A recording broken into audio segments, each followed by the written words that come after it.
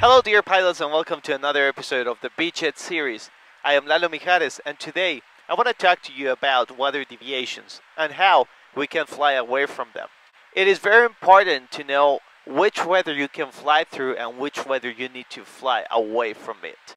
So let's take a look how that weather is going to be seen on the weather radar on the screens. Sometimes you will have to deviate from weather if you see a spot like this, for example, or like this one. And this weather is going to show on the screen using the radar. So whenever the radar is on any of these modes, you will have that information shown on the MFD. So I will show you today how to deviate for weather and use the navigation option on the autopilot to fly away from that weather.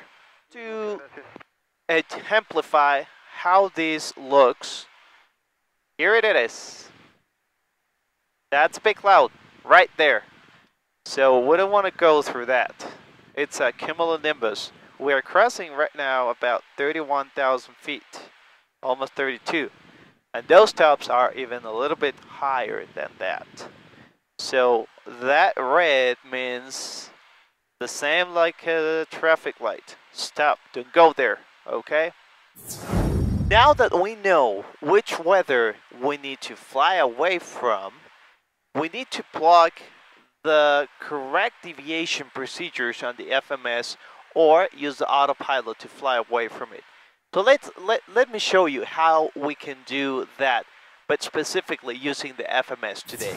For example, in this case, we already turned to a heading on the right of course because of deviation for this weather. So what I can do, right now I'm using the heading mode for that deviation, but I can use navigation mode as well, and I'm going to show you how.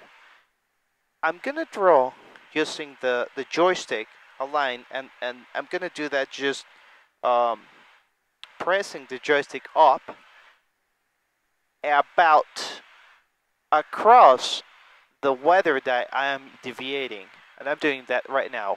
When I push the joystick, that little cross is going to appear. So I'm going to select just about there in order to pass the weather off to the right. So I'm gonna use that coordinates by pressing enter, and they will appear here. See? So I'm gonna select those coordinates before map, and you will have something like this. Okay? So I'm gonna execute that and see right now you can disappear the cross with another enter.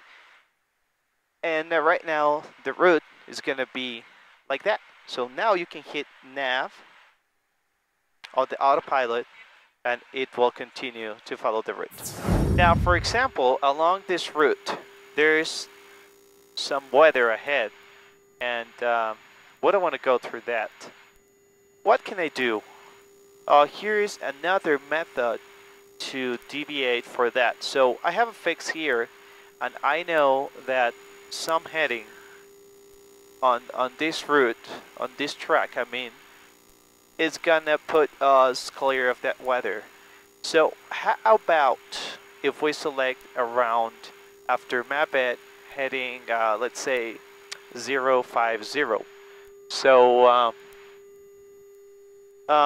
we could do that very easy, and based on map, because that figure is already there, so we can select map, and we need to put a radial. So we're going to use 050, and then we need to specify slash some distance. So this is 50 miles, and we want to fly about, I would say, 35 miles. So I'm going to put 35, and that I'm going to put it here after map. So there's a fix. Here it is. See that? So I am going to select after map this fix and then Oteca. and that will put me out of the weather. See? So you can use a fix, a radial, and then distance. And that way you can select the track away from that waypoint to deviate for weather. Very good. Today we'll learn how to identify potentially hazardous weather for the flight, and also how to deviate from it using the FMS. Also remember to ask ATC for any deviations for that weather.